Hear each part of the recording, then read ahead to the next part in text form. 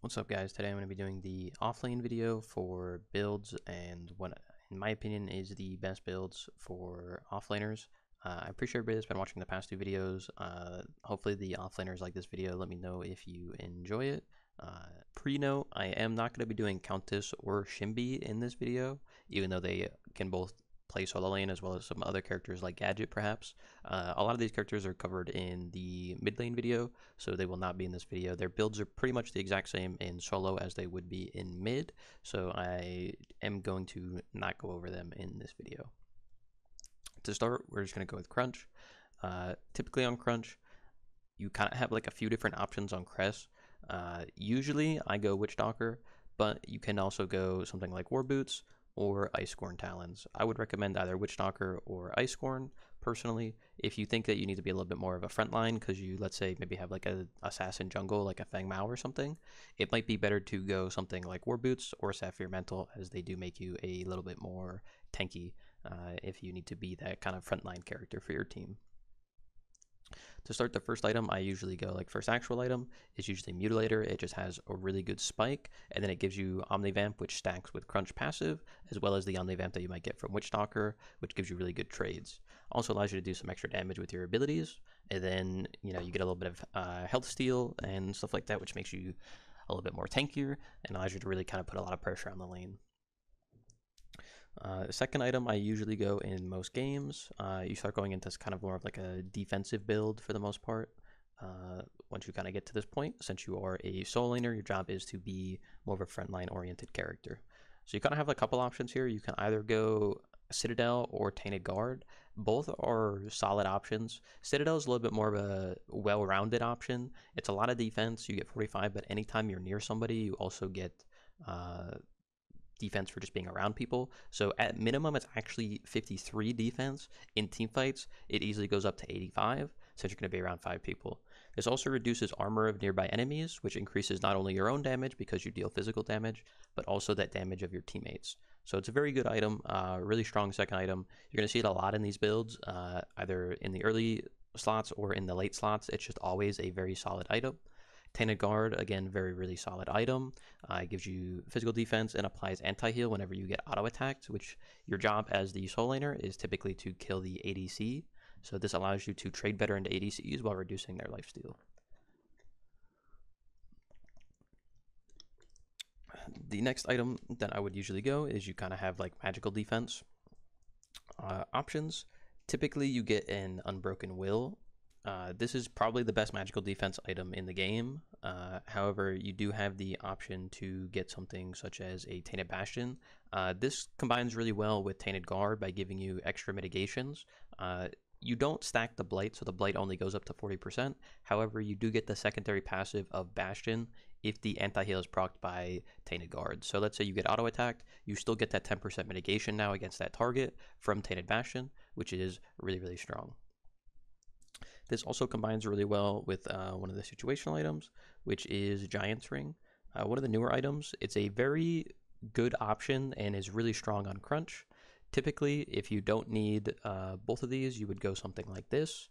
I think this is really strong. If you don't want to get Tainted Guard, you can always swap this out, and then you can get something like a Stonewall Last. Stonewall is a very strong item, just reduces the amount of damage you take, gives you extra mitigations against physical abilities, and then also applies the stun around people whenever you get low HP, which can be really strong on Crunch, especially with the amount of CC that he already has. So typically your build is either looking something like this, or you might go something a little different, where maybe you could go like a Citadel later in the game. Very strong item, especially for your team. It depends on if you want to do a little bit more damage. I would recommend typically something probably like this. So this would probably be my ideal build if you don't need the anti-heal items. Again, if you need anti-heal, you can get either of these. They're very good. This is typically my build, though, for the most part.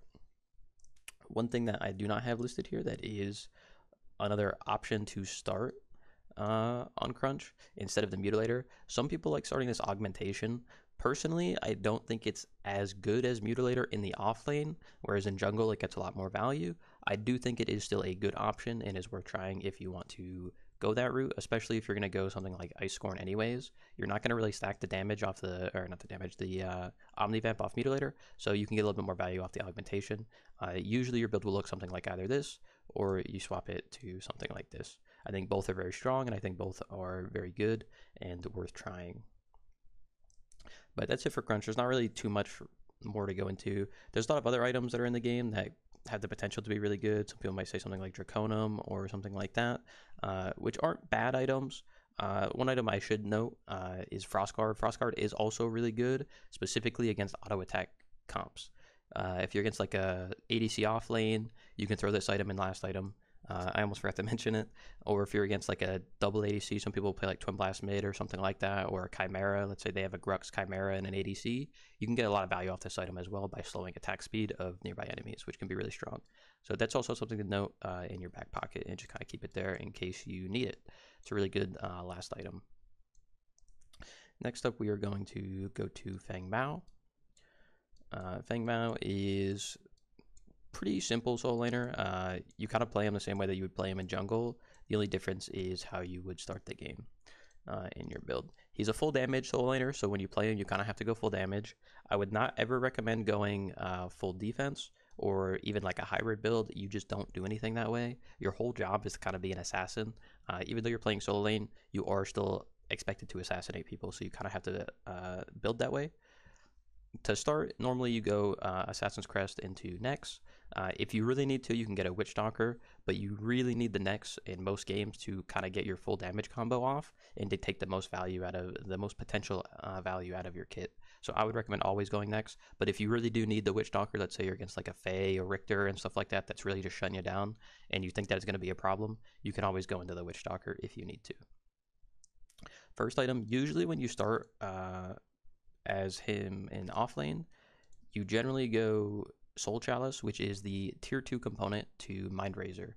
The reason you don't finish it immediately is because it takes a while to stack. So rather than finishing it immediately and not really getting as much value, you go Soul Chalice. This is a little different than in jungle. In jungle, normally you would finish Mind Razor because it increases your clear. However, you don't really need the full Mind Razor to clear in solo lane, so usually you don't finish it first. Usually you go the Chalice, stack it up a little bit while you build your second item, and then you come back and finish it after you finish the Mutilator, which is the next item that we build. So usually you go Soul Chalice in the Mutilator. By the time you finish Mutilator, you should be like getting to the point where you're stacking your Chalice, and then you come back and you finish the Mind Razor, something like that. So this should be your first two items. Mutilator, again, a great item. Omnivamp works really well on Feng Mao. He takes full advantage of it. The passive is really nice for him, makes him a little bit tankier, and just allows him to actually trade effectively. The Omnivamp kind of just wins you the lane. By the time you get the Mutilator online, you will start just winning trades really hard, especially since by the time you get Mutilator, you will be about the same time that you get your Nex online, which just makes it really, really strong. The third item you go is Painweaver. Shouldn't need too much explanation. It is just a really strong item. It gives you movement speed, pen, cooldown, pretty much everything Feng Mao needs. You pretty much always building a side on Feng Mao. It's made for Feng Mao. It's his best item probably, and then you just get a lot of value out of it. It allows you to rotate faster, allows you to actually kill tanks, things like that. It's just a really strong item. You could almost never be chased when you have this item as well. It's just really, really strong. Fourth, you go Perforator. You need this so you can hit tanks and just get through some of the chunky base procs that some of these characters have, especially like, you know, the support maybe. Sometimes you'll have like a Decker support building like a Dynamo or something, and this really allows you to just kind of one-shot them and not have to worry too much about it, as well as hit the tanks if you need to, and then you still get value from it by going through the base protections that other characters have. Gives you cooldown. The slow on the abilities is kind of less relevant, but you don't really get value out of Demolisher, unfortunately. So this is kind of the best option that you have. It does give you 25 haste, which is really strong on Feng Mao as well. He is a cooldown-based character, so having your cooldowns up more often is always a good thing. Last item, you kind of have like a few options, really. You can go something like Omen. Typically, if you want to get a little bit more burst off, you like dash in, E, auto attack cancel into the Q. Your dash should be back up pretty much instantly because of the cooldown reduction that you get on the dash after you land your E on somebody, and then you also are proccing the Omen passive, which can be really strong. Another option that you could go is Tectonic Mallet.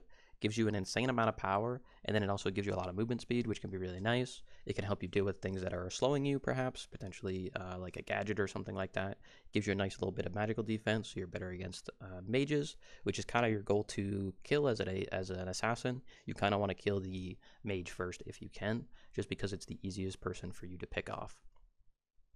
In most comps, maybe not if it's like a Gideon. But those are two fantastic options. A third option, if you don't want to go either of these two, you could go Dread potentially. I do think Dread is just worse than Tectonic Mallet, and that's if you need some magic defense. I think Mallet also gives you magic defense and just gives you more stats overall and more damage. But if you are getting like a one-shot bursted by like a Countess, Dread could be a little bit better in that type of situation, so it is something to think about. That's pretty much it for Feng Mao. There's a couple other items that could be like pretty strong on him. For example, Infernum could be a really good item sometimes. I don't think you should build it really, just because your slots are kind of locked in up here. You could swap like Mutilator late game for it, but I think the lifesteal you get from Mutilator is just too strong. But it is a solid option and something that you can always think about in the future. Mesmer, another great option that you could potentially go in certain games. And then, just like the ADC video, due to the fact that you're an assassin, you could always get a Stonewall last item. That's specifically for games where you're against something like a Kalari that is just going to try to one-shot you, or maybe like a full damage Zarus, and you kind of need that protection and that stun to really get a good trade-off. But typically, your last item should be Tectonic Mallet in the majority of your games. Next up, we have Greystone. Greystone's pretty much just a true tank. You kind of go full defense. You do get like a couple hybrid-y items, but for the most part, you always go Sapphire Mantle. He's probably the only character that I would still get Sapphire Mantle on, just because it got nerfed a little bit, but he still gets a lot of value. You can pop this right before you ult. His ult heals him based on his percent missing HP from his max. This gives you more max HP, so it allows you to get a larger heal. War Boots is also a really good item that you could potentially get on him. But you can kind of go back and forth, decide whichever one you want. If you think the fight's going to be a little bit more extended and you want to just get healing in general, War Boots is the way to go. If you want to just maximize the value from the ultimate specifically, I would recommend going into something like Sapphire Mantle. As for his first item, in my opinion, the best option in solo lane is Fire Blossom. It just makes you untradeable in the lane. As soon as you finish your tier 2, you can just come back and start swinging on people with your Q. It also allows you to just do jungle camps and things like that. If you have full Fire Blossom, it does double damage to camps. Some people are going to be like, well, you don't get the value from the double damage when you stun somebody, and that is true, but it still does double damage to camps, and that still allows you to clear camps very fast and really get good invades off, especially since you're very safe. It's very hard to get punished when you do something like that, and it makes you pretty much untradeable into almost every character in the game. The next item I would go would be Basilisk. This is a fantastic item on Greystone. You have a lot of dot damage between your Q and Fire Blossom, which allows you to stack the corrode really, really fast, and then allows you to start chunking with your auto attacks. You also have a built-in auto attack cancel on your E, which allows you to really dominate enemy laners in the matchup. The other benefit to Basilisk is it gives Greystone his best stat, which is cooldown. He really struggles building some of these tank items and getting effective cooldown. So this item really kind of allows him to do that. The Corrode Shred also reduces the armor on the person. It's a debuff, which means that it also increases the damage that your team is going to be doing because they're going to have less physical defense on the enemy team. The third item I would go, typically you go a magical defense item. These are all kind of interchangeable, like your third, fourth, and fifth slots are all usually pretty interchangeable depending on the game. Sometimes you might want a second physical defense item in that slot if you're against a heavy fizz team. Sometimes you might need an Unbroken Will and get like a magical defense in this slot. It just kind of depends. I would recommend using your best judgment on which one you think you need at that stage of the game. Typically, you get an Unbroken Will. Sometimes you could get a Crystalline Cuirass if you don't think they have a lot of CC. Let's say they have like a Muriel or something, and they might not have like a super heavy CC offlaner. Maybe they're playing like a mage offlane or something like that, or have like a gadget mid lane. They don't have a ton of CC, so you might not get as much value from Unbroken. So in those type of games, you could maybe go Crystalline. Also really good against Iggy and Morigesh. This item hard counters both of them because they're constantly hitting you, which means that you're going to get the value and the movement speed from this very early, and you're going to get a lot of protections from this item. Very strong item into those matchups specifically. Typically, those are your two like primary options. Sometimes you'll go Tainted Bastion. Usually, you only combo this with Tainted Guard. Typically, if you need a Tainted Guard, you can go Tainted Guard into Bastion. Usually, you don't have Bastion by itself most of the time. So just something to think about when you're playing, whether or not you go something like this, or whether or not you go physical defense. In that slot, something like a Citadel, a fantastic item on Greystone. Usually my go-to build, this is kind of what my 4 slot items are looking like. It's usually Unbroken into Citadel. Sometimes I'll go Citadel third, it depends. It gives you, again, more protection shred, and then a lot of base stats that are just really strong for you. Protections, health, a little bit of damage. And the shred actually stacks with the Basilisk shred. So you get 24% shred from Basilisk, and then you also get another 20% from Citadel. So you reduce the enemy armor by 44%, which really helps out your ADCs and your physical damage on your team. And you are a physical damage character, so it really helps you out as well. And then lastly, you kind of have like a few flex options here. You can go a Stonewall if you need more physical defense. You can always get a Crystalline again if you need more magical defense. Elefrost is a great option if you want a little bit more of an offensive option that allows you to just kind of chase people down, especially with your auto attack cancel. And then you also have Frostguard. Frostguard is, again, another great item. Your kind of whole job as Greystone is to just run at the enemy ADC, and then whenever you get low, you ult and you just buy as much time for your team to kill the front line as possible. Frostguard gives you a lot of time to do that. You kind of slow their attack speed, and if the ADC isn't doing damage to you, nobody's doing damage to you as Greystone, because it's almost impossible for enemy mid laners to kill you as Greystone, except for maybe the Fae, probably the only character that can actually kill a Greystone just because her E does so much damage so consistently.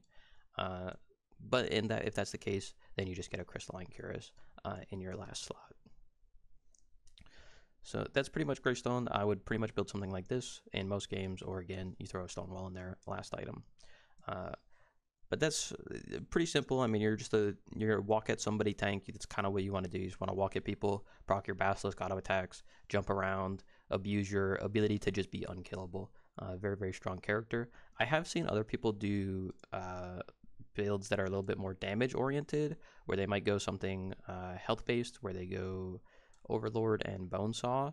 I don't particularly think this build is good. It's significantly worse early game. In late game, you struggle from not having enough protections to withstand something like an ADC. You do get a decent amount of damage from it, and it can be okay. I just don't particularly think that these two items are fantastic on Greystone compared to the other items that you could potentially be getting.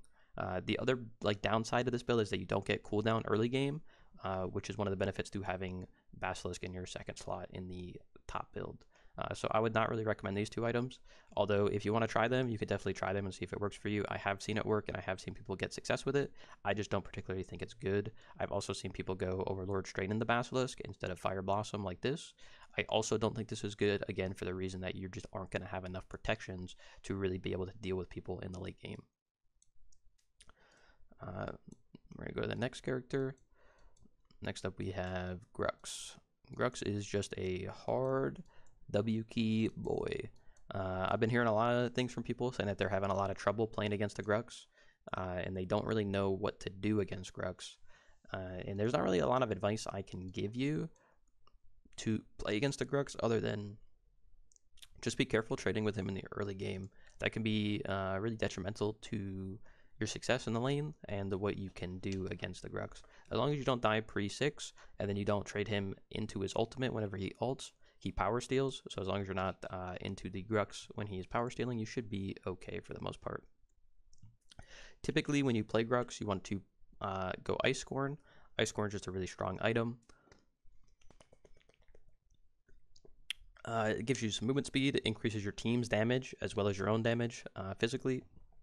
It's a super low cooldown, you can use it all the time. Allows you to catch people, allows you to burn objectives. Just a really strong item.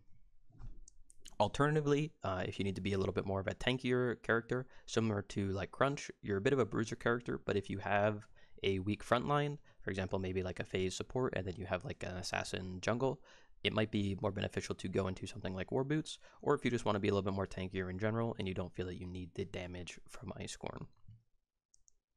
As for your first item, you're just going to go straight in the Basilisk. This is just a really strong item. You just win trades as Grux, you just kind of run people down. You have the fastest movement speed in the game. You just want to fight. That's what you want to do as Grux and Basilisk, that you get that online early. He benefits a lot from the base stats. He gets a lot from the cooldown. The protection shred is really easy to proc because your passive stacks it. So if you hit one auto attack, you basically get the full passive on somebody through the proc, which also reduces protections for your team, similar to Greystone. It is important to note when you buy these items, when you go, depending on the crest that you are going, if you go Icecorn, for example, you want to make sure that you're buying the sword side of Basilisk first, because Icecorn stacks off of your off of your physical power. Whereas if you are going into the Titan crest to get war boots, make sure you buy the health sides first, because the war boots crest stacks off of your max HP. So that's something to just note when you build either of these crests, that the Icecorn Talons build faster off of damage. Same thing with the Assassin crest to go like Witch Doctor, which is why things like Mutilator are really strong on Crunch. So just something that you should be aware of. As for second item, typically on Grux, you go Bonesaw. This item actually had its recipe changed a little bit, so it's a little bit better in the early game when you're building into it, as opposed to kind of having 2 weak spikes. Now you kind of just have like a consistent curve on your build.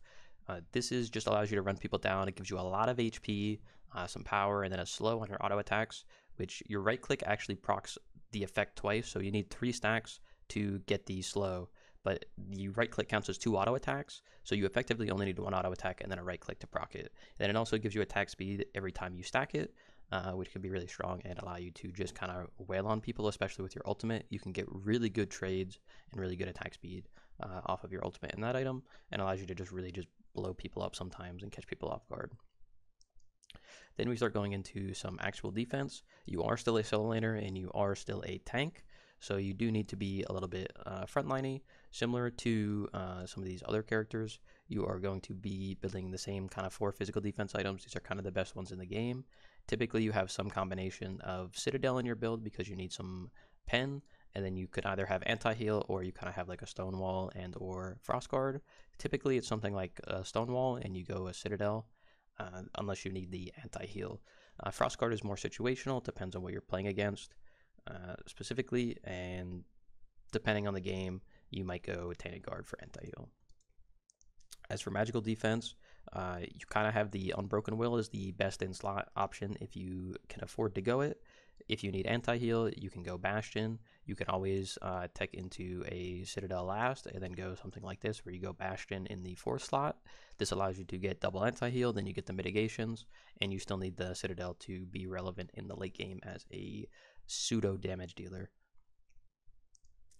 You don't really go Crystalline on Grux just because it's not as much value as it is on other characters. However, you can get a little bit of value off of Void Helm. Void Helm heals you whenever you CC people, which basically means whenever you use any of Grux's abilities, you will get a little bit of health regen, which can be really strong. So if you need like a second magical defense option, or you don't think Unbroken is going to get a lot of value because you are against a low CC comp, like maybe a Moragesh and a Muriel, then you could get a Void Helm instead, and then you still tech into that double physical defense because your job is to kind of be on the ADC / backline, and usually you won't get bursted by mages. As long as you have 1 magical defense item, you should be pretty good against most comps.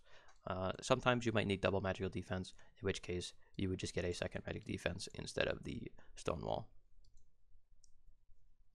Moving along, we have Zarus. Zarus he's an interesting character. You kind of have you have a lot of different options on Zarus to what you can go. You have a lot of different crest options and a lot of different build options. He's probably the most flexible character in the game right now. For solo lane, I'm going to give you what I would build in most games in solo. Typically, I go Witchstalker. Some people like Icecorn. I'm much more of a Witchstalker or Ortis person myself. Ortis is like, if you think you're going to be able to stack it and you can scale with your ultimate, it can be really strong because you get double scaling on kills basically. You activate this, you ult somebody, you get power from your ultimate, and then you also get power from this, which can really allow you to be like full tank and then still have a very reasonable amount of power. Other than that, you go like Witchstalker or Icecorn. ult could be really strong. If again you need to be a little bit more of a full tank, then you can go war boots in the type of games where you need war boots. Another benefit to war boots is that it allows you to catch people so that you can actually land your ultimate on them if they're like just slightly out of range. You can pop your war boots, get some movement speed, and then you can start running it down the lane. As for first item, very similar to Crunch, you're just going to go straight into a Mutilator. It just gives you the best stats that you need, gives you the lifesteal. It's a great build tree, gives them cooldown so you get your ult more often, and then it gives you a little bit of tankiness with the health steal, and then you still do a decent amount of burst to tanks because of the shred passive on it. Really, really strong item on Zarus, and in my opinion, one of the best items in the game.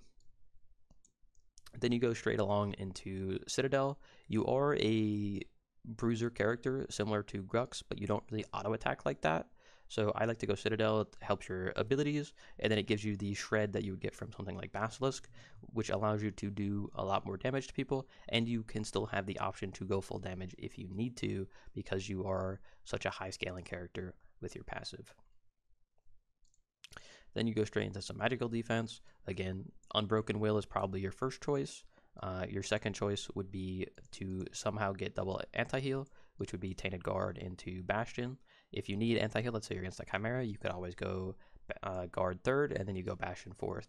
This is a pretty solid build. You could also go Guard anyways if you're only looking to anti-heal like a Chimera in an ADC. And then you can just go Unbroken still regardless. You don't necessarily need Bastion, but it is an option if you want it. Last items, again, Stonewall and Frostguard, really good last items. As Zarus, because you're a little bit more of a pseudo damage dealer, you can actually go a second damage item if you want to. If you're in a position to get a little bit more of a damage item and you have like the front line to do so, maybe you have a Riktor support, a Rampage jungle, something like that, that's full damage, full tank. You can actually get a Tainted Blade in here in one of these last slots, which can be really strong. It'll catch a lot of people off guard. It increases the damage you deal. After you apply Blight to somebody, you apply Blight whenever you deal damage to them with physical damage, which is all Zarus does, is physical damage, and this allows you to be a lot more aggressive and do a lot more damage, especially if you start scaling with something like Ortis in your ultimate. You could be an absolute threat and be incredibly tanky with something like this. It also gives you cooldown, which is really nice to get more ults off and more ability combos off. So typically, this is what my build would look like if I am trying to hard carry the game. If I need to be a little bit more of a tank, again, I could go something like Bastion, or maybe get a Tainted Guard in here to get 3 defense items. Usually, again, you only need 1 magical defense in most games, unless you are against a heavy magical comp, in which case you would get something like this. There is one matchup where you might get a magical defense item. Well, a couple matchups actually. If you are against a Steel specifically or a Sevarog, go into magical defense before you get your Citadel in the 3rd slot. Go your Unbroken Will or go Tainted Bastion, depending on the matchup and whatever you need in that game. Pretty much always go a magical defense item if you are against Steel or Sevarog. Riktor also has appeared in solo, like he can appear in solo lane. He's not played as much recently, but if he is, you also go Unbroken Will against these characters, and you will just start winning the laning phase. They cannot really kill you when you have this item against any of them. They all apply a lot of CC, but you heal every time you get CC'd, so it kind of stops them from being able to really trade effectively with you. So in those matchups specifically, do not go Citadel in the 2nd slot, go Citadel in the 3rd slot. Next up, we have Riktor. Riktor is the next offlaner. Riktor is a full tank. He's kind of similar to Greystone, although more of a magical-based version. Typically on Riktor, you almost always go War Boots. You don't really get any other value from any of the other options. You can sometimes go Sapphire if you think that the game is going to go late, but usually you just go War Boots as it is the more effective option at the moment. Then you're going to go straight into Fire Blossom. It basically makes every trade winnable, even into magical matchups like Steel or something like that. You kind of just win with your E, and then the damage from Fire Blossom is just unbeatable. You just demolish everybody with this option. Secondly, you go into Tainted Guard. You almost always go Tainted Guard because you need some type of cooldown on this character. You could sometimes go Giant's Ring too. It's kind of a newer item. I haven't been able to test it nearly as much, but it does give you cooldown and it gives you the HP and protections that you need. So you can sometimes go Giant's Ring in this slot maybe if you don't need the anti-heal. Usually, as a Riktor, you kind of have a hard time getting to the ADC, so getting a little bit of anti-heal and the extra damage from Tainted Guard can be really nice, as opposed to something like the cooldowns from Giant's Ring. So usually your build will look something like this, and then you go into some magic defense, which should be a Unbroken Will if you have the option. If you don't have the option, then you could always go something like a Flux Matrix. Because you're a magical damage character, you do get a lot more value from Flux Matrix, especially if you have a magical jungler like a Shimby or a Countess or something like that. You can get a lot of extra value from this by increasing their damage as well. It's not as much defense as something like Unbroken Will, but it is really strong. It does give you cooldown, so it can be really useful on Riktor. And sometimes I'll even go in the 4th slot after Unbroken if you feel like you need it, because these first two are heavy loaded with some physical defense. And then last item, you again, same thing as these other characters, you go kind of a Frost Guard or you go a Stonewall in these last two slots, the last slot. These are kind of your 3 options last. You can go any one of these in the last slot. Typically Stonewall is your go-to, especially if you're against things like Crunch or Feng Mao or Kalari or something like that, or even like a Grux. Stonewall is typically your last slot. That is usually what my build would look like. Sometimes if you're against, again, like a Grux Chimera and an ADC or a double ADC composition, you might want to go like a Frost Guard, and Giant's Ring is a nice, good option if you want to go that route. Again, I haven't tested it enough, so I don't actually know how good it is. And then similar to the other characters, you can always go a Tainted Guard in your build instead of a Flux Matrix if you want to.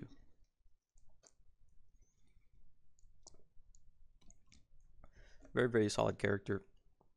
Very, very good character. I would not really recommend building any damage items. Some people might be like, well, why not something like Worldbreaker? He gets a lot of HP. He might get some value from it. It's not effective enough for it to be worth building over some of these other items. You just get more damage off of Flux Matrix than you would off Worldbreaker, and more value than you would off of something like that. So I think that is worth mentioning. Next up, we have Sevarog. Sevarog really doesn't change at all. He's pretty much the exact same as Riktor, if not the same. You're just a monster in the lane. You build Tainted Guard, Fire Blossom, the same magical defense items. You build basically the exact same. Steel's pretty similar. Again, you're going to do the same thing on Steel for the most part. The only difference is I would say Giant's Ring gets less value on a character like Sevarog just because he's a little bit more mobile. And the alternative option is to get an Elefrost instead. So you could go something like this if you want a little bit more actual damage, and then you end up getting a Unbroken Flux Matrix potentially in the 3rd, 4th slot. And then last item or 4th item, you end up getting the Stonewall or the Frost Guard in these last 2 slots. Pretty much the same thing. The only difference is the Elefrost versus the Giant Ring. I think Elefrost is a better item on Sevarog. It's easier to proc, and you get a lot more value out of it than you might from Giant's Ring on Sevarog. And you are magical based, so things like Citadel don't really give you a lot of value, and you aren't a damage dealer. And again, you might say, well, maybe you get a lot of value from something like Worldbreaker, and typically you just don't get as much value. Even though Sevarog passive gives him a lot more bonus HP, you still don't get as much value as you would from being full tank. A lot of your damage is base damage, so this doesn't really give you as much value as you might think from the % health passive. So typically my build will look something like this, or you get the physical Frost Guard in the last slot. Sorry, it's right there. You somehow look something like this most of the time. In most games, this is how you should look on Sevarog. You can go Mantle sometimes if you want to. Again, if you think the game is going to go super late, I don't think it's as good as War Boots, but if the game is like 45 minutes, you can definitely get a lot of value out of it, and it's not a bad option, although War Boots is a little bit better. And then Steel, again, the same thing. The only difference is you don't proc Elefrost like Sevarog, but pretty much the exact same thing as Riktor. You go Fire Blossom into Tainted Guard, or you go Fire Blossom into like a Flux Matrix if you're against a Sevarog or like a Riktor or something, or Unbroken Will in the 3rd slot. These are all kind of interchangeable, and then you have the flexes into Bastion if you need more anti-heal. You have flexes into the Frost Guard in the 3rd slot or the Unbroken in the 3rd slot. Pretty much all of these items are flexible in the 3rd slot. But not much changes for him. He pretty much plays the exact same way as Sevarog or Riktor in terms of build. So there's not really much more I can say. The one thing that is a little different is that he gets value from Void Helm. So if you do want to go Void Helm, all of your abilities outside of the shield immobilize or displace people, which allows you to get benefits from the 3% healing passive. So sometimes if you need a second defense item and you want more hard defense than something like Flux Matrix, you can throw Void Helm in here in the 4th or 5th slot, and it's completely acceptable, in my opinion. Giant's Ring is okay on him. Still not fantastic, but it is okay. It does give you more cooldown on your right click, which allows you to just start bashing people, especially if you're on the ADC. But typically when you play Steel, you kind of go front to back, similar to Riktor. You throw that wall down, zone off the ADC with the wall, and then you start CCing the front line for the rest of your team. So Giant's Ring might not get as much value as something like a Flux Matrix to just increase your team's damage, or just a Frost Guard to further build physical defense and slow people. Most of your damage comes from Fire Blossom and Tainted Guard on these characters, or just spamming abilities because you have so much tankiness that you can just get 18 abilities off in a team fight. But hopefully that's pretty explanatory. I have had some questions about what website this is. This is omida.city. If you guys are interested in looking at this website, or making your own builds on here and whatnot, and seeing what stats certain things have. This is a little bit longer of a video than I kind of wanted it to be, but if you learned something or you found it helpful, let me know in the comments. Tomorrow I will probably be doing the jungle guide for builds, if not the support guide. I'll have both of those out in the next couple days, 3 days, and then a tier list of characters and the current meta following that. So let me know if you enjoyed the video. If you didn't, in the comments, and I will see everybody later. Thank you for watching.